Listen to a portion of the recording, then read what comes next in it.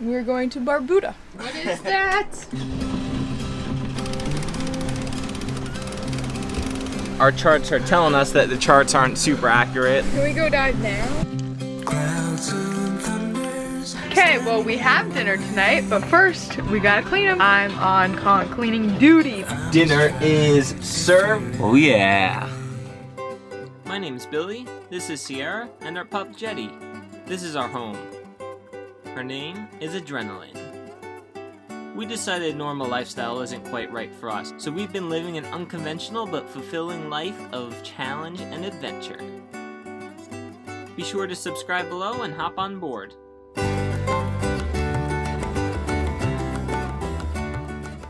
Today, we are leaving Antigua and we're going to Barbuda.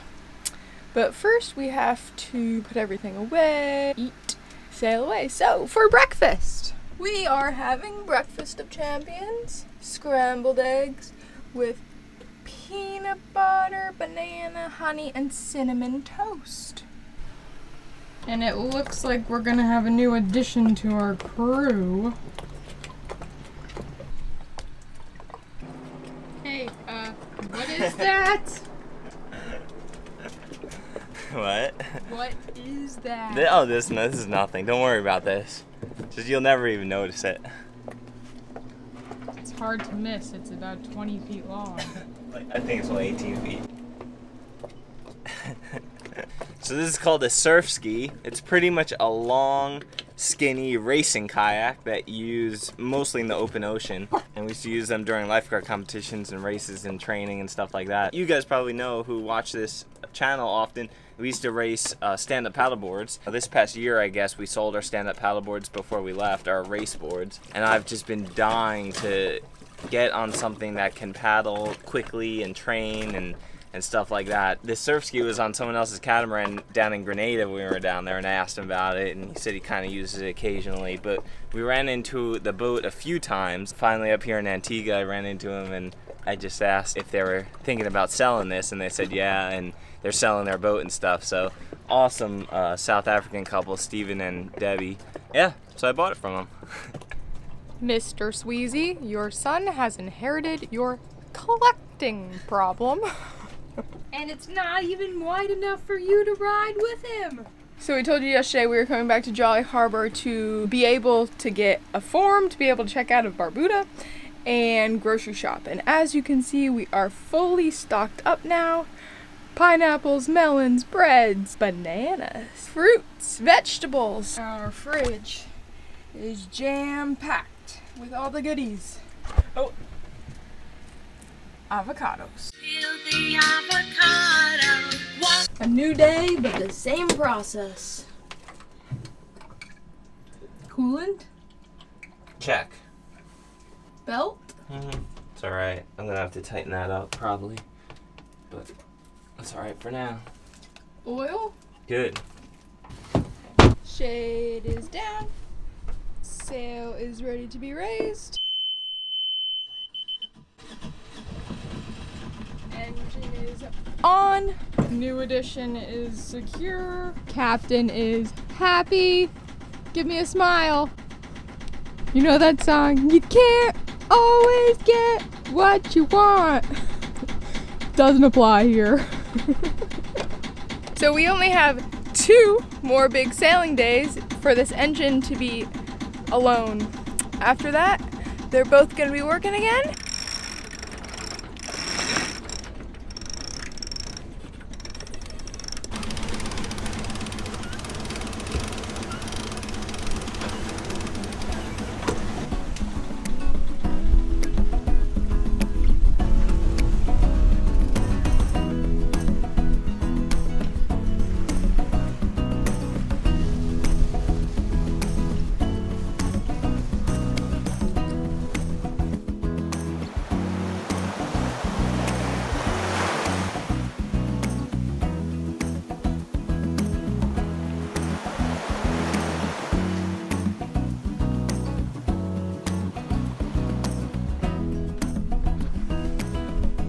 As I said before, we have just said goodbye to Antigua, and you guys are probably wondering why the heck didn't we film any of it, and What were we doing the whole time? Well, yeah, we got to Antigua. We were just doing a ton of work, editing videos, trying to get them out for you.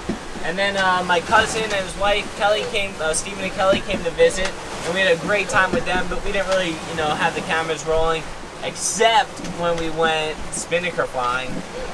So we met up with our friends Marty and Rachel, and they showed us how to fly off the front of the boat with the spinnaker, which was a blast. But anyway, so we spent about 3 weeks just in front of the computer. We had a bunch of friends in the same Anchorage and Jolly Harbor, so at nights we got to go out to dinner with them and over for card games and game nights and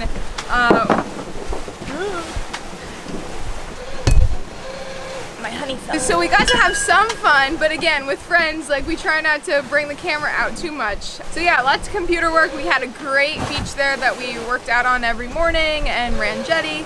So we stuck in the Jolly Harbor area for a while, but then we went around to like English Harbor and Falmouth Harbor, and we saw the start of the Caribbean 600 with all these big, fancy, expensive race boats and yachts, and that was wild.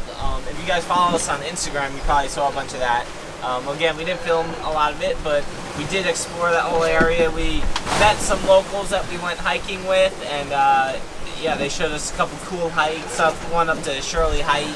Definitely a cool island to check out. Definitely one of the more affluent islands, at least in the areas where we were, than a lot of the other islands south of here. Everything was a little bit more expensive here. I think it's going to be that way as we head up to the BVIs and USVIs and stuff like that. We're getting back into where it definitely costs a bit more money to stay and travel and do things on the island.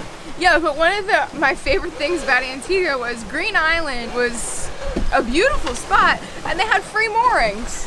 Yeah, like really? That's very rare to find free moorings, and they were in good shape and they were in a great location. A lot of the reef around there was like apocalyptic dead, and I have a feeling that was from the hurricanes a few years ago. But we did find some coral that was coming back to life and a couple big lobster. So that was fun. There was definitely a lot more places to anchor, like beautiful, kind of more secluded beaches that we could have hung out on, but like we said, we were doing a lot of work, so we didn't get to see them, but we will be back. What was your favorite part? Just everything, walking around Nelson's Dockyard and Falmouth Harbor and just seeing those crazy fancy racing sailboats was really cool. The hike up to Shirley Heights, Green Island was beautiful, and yeah, Jolly Harbor is a nice quiet little place with a really good grocery store. Just all the little things that add up. It made it a cool place to visit. Again, we could spend another couple of weeks here and just explore all around, but it's time to move on, and we've been really dying to get to Barbuda, so we're excited for this next stop. We've heard that Barbuda is probably going to be the closest we find to the Bahamas since the Bahamas, and we're really excited for that. Lots of good diving, big, long, white beaches for this girl, and just looking forward to spending every waking minute underwater. Or, if you're Billy, flying a kite. Alright, just pulling in through a reef here in Barbuda at Spanish Point. Little bit sketchy. Our charts are telling us that the charts aren't super accurate, like the little notes that people can put on the charts. So Sierra's up in the bow, just watching out visually for reef, and I mean, it all looks pretty deep. It's not super rough, but there's definitely some swell out here, so the swell is breaking on the shallow reef, which makes it a little bit easier to see, actually. And we only draw 3.5 feet, so it seems pretty straightforward visually. Everything I'm seeing is pretty accurate. But yeah, the best thing to do is, I mean, the sun's really high. It's like 1:30 p.m., so the sun's nice and high. We can visually navigate through the reef here, which is always the best thing to do. Better than any charts. You should be doing that anyway. Yeah, almost there.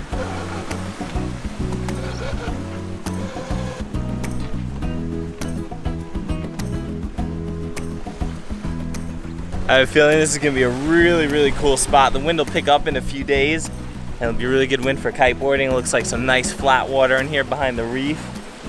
Whew, only a handful of boats in here right where we're going to anchor. Looks like a neat spot. I'm excited. How's it look up there? Good, but you said diving was our priority. When the wind's down.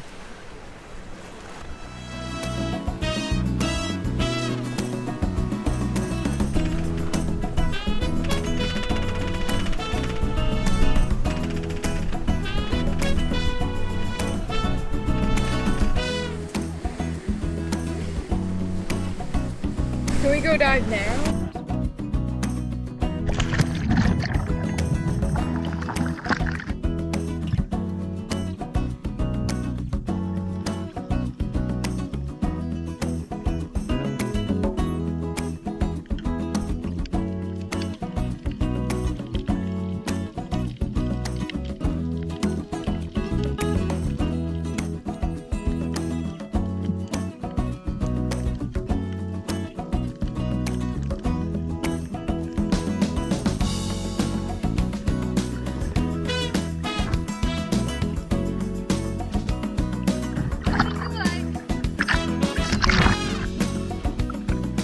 Just anchored in Barbuda, and it is beautiful out, just crystal clear water. I'm towing Sierra behind the dinghy. I got a little sick the past week, so I'm just still recovering from that, my sinuses and stuff. So I'm not going to the water today, just pulling Sierra around. We already got 2 nice conch right here, right where our boat is anchored, and it's just amazing. Look, it is, like Sierra said before, just like the Bahamas, pretty low-lying land, super clear water, and we're on like just a flats area. Just a really nice protected anchorage surrounded by a bunch of different reefs, coral reefs all around here. Really, really cool spot. We're so happy to be here. Gonna see if she can get maybe 1 or 2 more conch, maybe a lobster or 2, and we'll be set for dinner. Probably a little more than dinner, which would be awesome.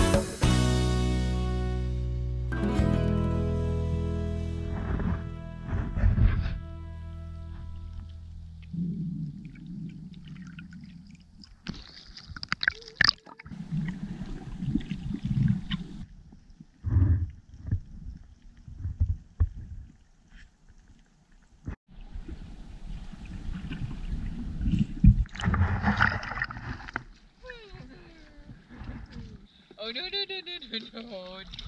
You went through the gate. I'm supposed to go through the gate.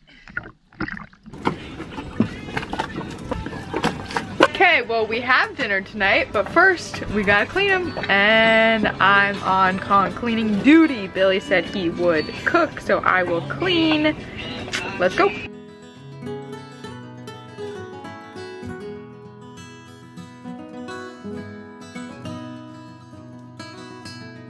So Sierra got some conch today. So it's my job to cook the conch. Sierra cleaned it as well. Thank you for cleaning the conch. So we're gonna try something new today we haven't done before, and we're gonna make conch, what do you call it, conch? Lamby stew. Lamby, so they call conch lamby here in the Caribbean. So we're gonna make lamby curried stew.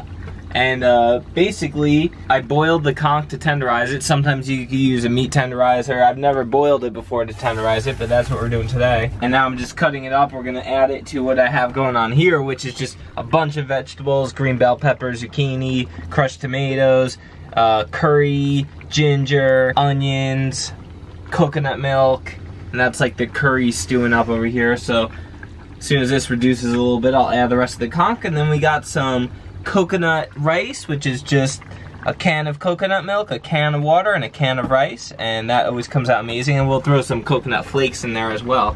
And that's gonna be dinner. What you think? Sounds delicious. Dinner is served. Our coconut rice is done. Our conch curry stew has been stewing for a while, so it smells, and I actually just tasted it. It's amazing. So here we go. We're just gonna do a bowl, throw a little of this. We use brown rice for this today. Some brown rice with coconut milk and coconut flakes in there. And then we'll grab some of this delicious conch curry stew. Throw that right on top. So conch is like 100% protein, and it's so difficult to watch when people like fry it to bits, because then it turns unhealthy. But look. Yeah, it really is healthy. It's all protein. There's like, I think there's almost no fat in it. Not a lot of fat at all, no carbs. It's like pure protein. So we tried to keep that health with stew instead of any fried conch fritters. Conch fritters are amazing, don't get me wrong. Once in a while though. Oh yeah. You taste it first. Where can I follow you on Instagram? At @TulasInTheSummer/ @TulasInTheSummer_Sierra. Hey you, Jetty the Gypsy. So conch season in Antigua/Barbuda is from July 1st through August 31st. And if you're outside of those couple months, then it's open, but your conch has to be at least 7 inches. Those months are conch closed season? How is it? Delicious. Really good.